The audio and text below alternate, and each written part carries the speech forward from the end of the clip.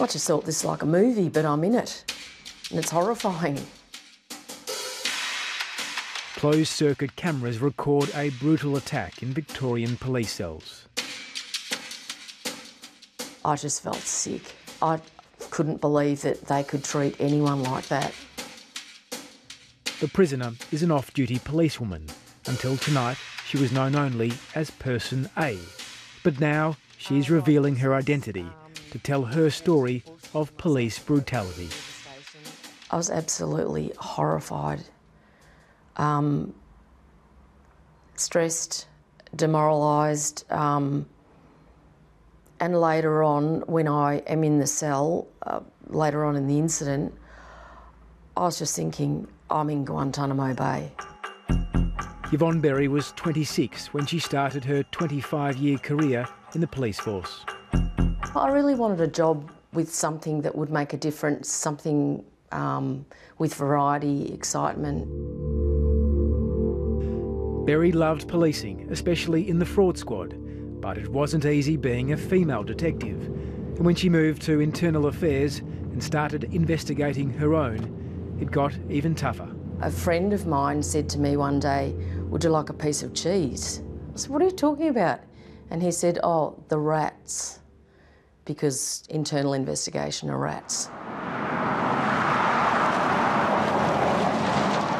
The Black Saturday bushfires, which claimed 173 lives, also affected Berry deeply. Responding to the aftermath of those fires in 2009, she encountered tragedy on a horrific scale. Driving up to King Lake was just like driving into a war zone.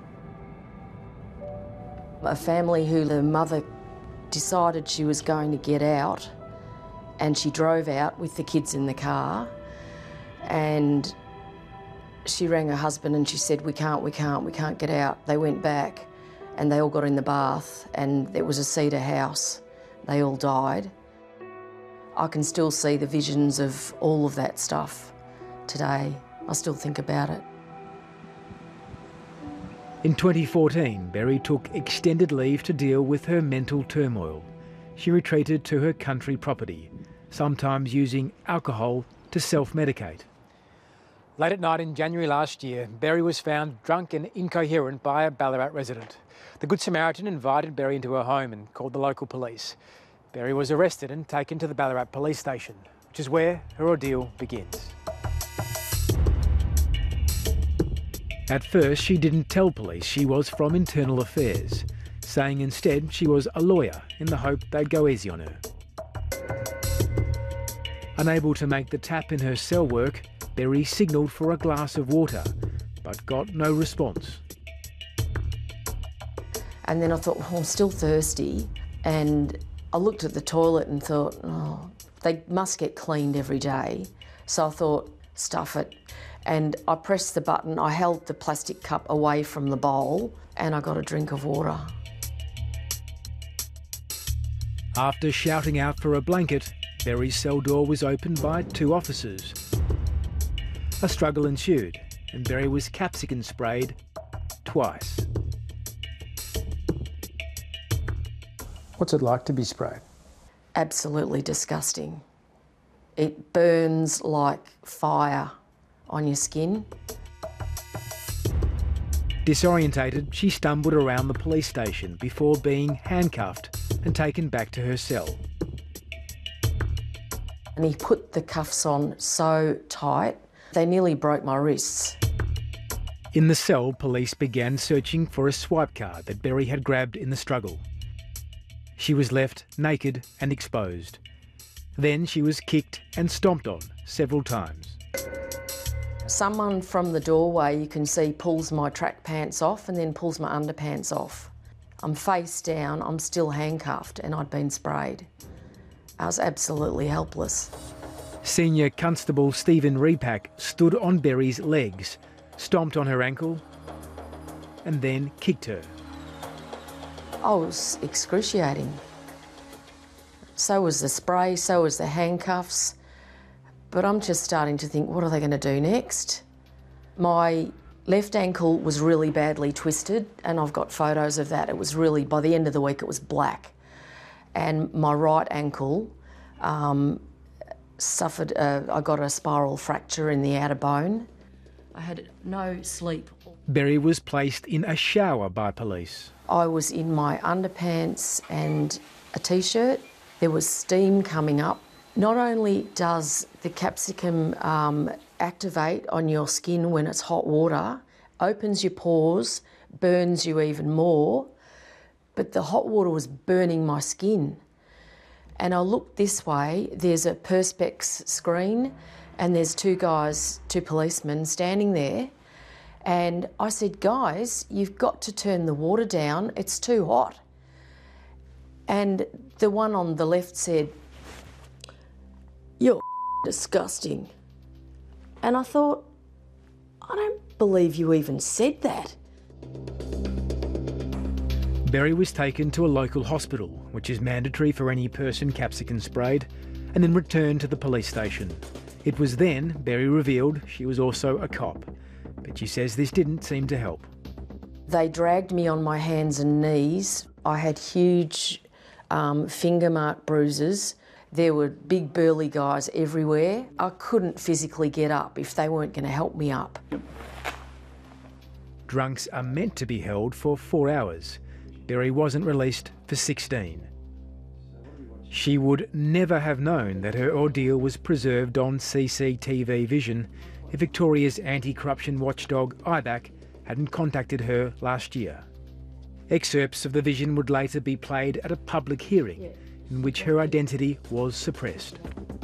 At the hearing, the policeman who stomped on Berry's ankles claimed he'd done so to prevent Berry kicking officers, and the policewoman who'd kicked her said it wasn't a hard kick and was done to pacify Berry. I think if you look at the footage, you'll see that I wasn't not calm. I was basically lying there like a fat jellyfish. The two police officers caught on CCTV vision kicking and stomping on Berry were suspended last year, but then reinstated 12 months later. Earlier this year, 8 months after IBAC told Berry it was investigating her complaint, Berry was charged by Ballarat police. It's called a hamburger with the lot. On the 8th of January this year, I got the hamburger.